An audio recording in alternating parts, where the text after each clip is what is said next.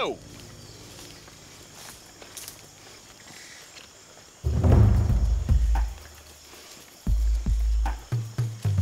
Yo!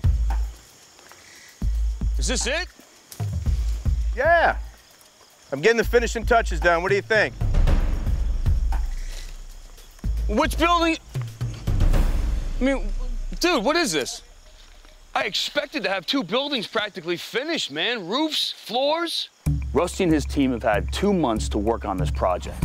They need to get the main shell of the lodge done before I get here so we can stay on schedule. It was the only way that we could be sure that we would be open for business and making money this year. They are practically finished. They aren't even close to freaking finished, man. What do you expect's gonna happen? This isn't New York. What the hell, dude? This is... Every hole's dug by hand. I mean, we have to cut things, we have to bring them out, we have to dry them. It takes us at least an hour to get any supply that we have on that boat through the swamp, up into the grass, into the dry ground. Man, you got half a roof here, you got no roof here. This is ridiculous. A lot of it's paid for. We just got to get it all together. The one thing Stephan needs to learn about down here is jungle time. He just likes moving forward at an incredibly fast pace. Unfortunately, sometimes that's not an option here. We plan on opening before the rainy season, and we aren't even close. At this pace, there's no way we're making it. None. Zero. Rainy season lasts for 4 months. Limited construction can be done in that time frame.